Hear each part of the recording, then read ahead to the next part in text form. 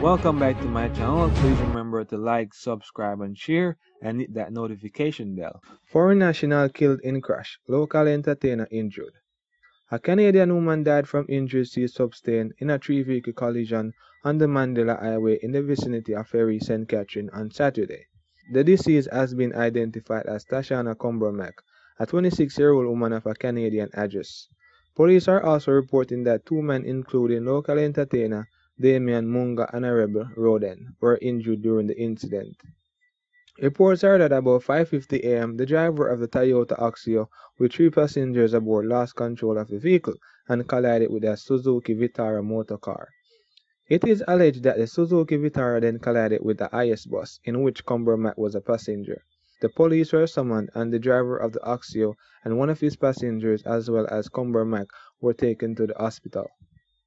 Combermack was pronounced dead, while the men were admitted for treatment.